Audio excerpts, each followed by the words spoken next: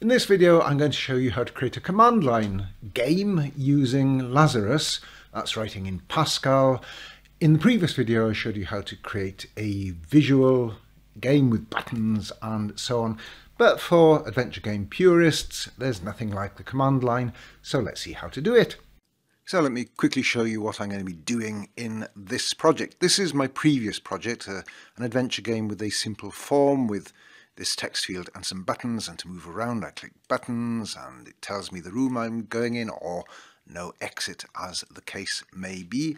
Now in the new version I've programmed the same adventure game but without the visual interface, so now I've got a command line and I can move around by entering simple commands and going from room to room, or no exit again as the case may be.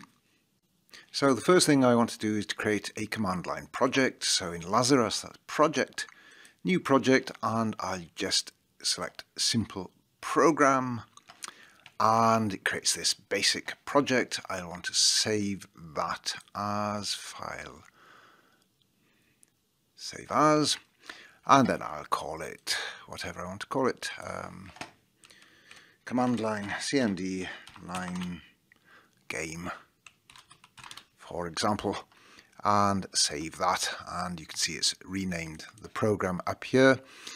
Now, since I already wrote quite a lot of code that I want to reuse, I wrote it for the form-based adventure game, I'm just going to import some of those files. So the best way to do that is to open the project inspector, and then selecting files you can click add and you can browse to the files you want.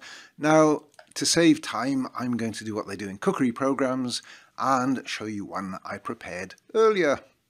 Now here I've just imported these two units, adv classes and unit1.pas, which were in my previous adventure game, the one that used the form with the buttons on. Adv classes is quite simple. It currently just declares the room class, so the room class has a name and a description, and exits north, south, west and east. If you need more on that, see my previous video. So nothing has changed there. That remains the same. Unit 1, however, has changed, and I'll explain why. So let's quickly look at Unit 1 from the previous version. This is the visual design. So Unit 1 has all the code relative to dealing with buttons and forms. So you can see up here the main class is the form itself. This is automatically written to a large extent when I do the design in Lazarus. And I've got the form create, which creates the rooms and puts them in an array for the map, sets the position of the player. Then I've got these various procedures down here to look and show a description of the room, and to move to a new room if there's a new room in the north when I click the north button, or display no exit if there is no new room. Again, I'm not going to go through this in detail because I explained it in the previous video. But let's look at how I've had to adapt Unit 1 because there is no form in my new version. So this is my new Unit 1. And you can see up here, instead of the form, I now have the class for this unit as a game. I've just called it game and defined it as a class, and it contains the map, the position, and the declaration of the various procedures. Now, the procedures themselves are very similar to those in the previous version, but they don't refer to the form. Anything to do with buttons has gone.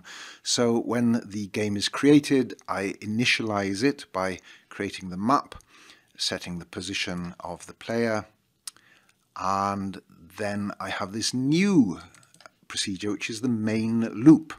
The main loop simply keeps on running while this is true, and what is true is while input is not Q. So as soon as the input is Q, somebody's entered the letter Q to quit, then the loop exits. There's this case statement here, and that just analyzes what the user has entered at the command prompt. Currently only single characters are permitted in this very, very simple program, NSWE or L, and those call the NSWE or L procedures. Well, let's look at, look procedures.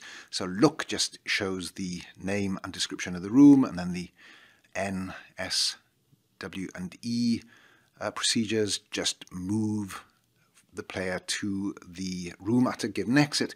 The only real change I've made here from the previous versions, apart from making game the class referenced in each procedure instead of the form, the only other change I've really made is, you can see in the form version, I've had memo1.append to display output, and of course I haven't got a memo in the command line version, so I have to write it to the command line, and that's pretty much all I've really had to do. The only other thing I've had to do, you can take your time to look at this code if you like, I'll just scroll through it so you can pause and refer to it if you need to. The only other thing I've had to do is in the main unit, the unit that runs on startup, well, it has to use unit 1, and then it has this run game procedure. All that does is create the game object and call the main loop to run it until the user enters quit, and or queue for quit, and between this main, begin and end, then I just call the procedure run game, and that's all I've had to do to create this simple command line program.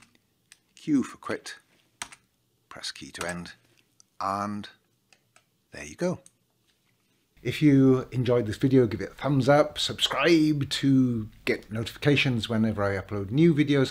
Now, if you want to go on and create a more extensive adventure game using Lazarus, well, I'd recommend you look at my previous series. I've got a whole series, a whole playlist on how to write adventure games, the principles and techniques.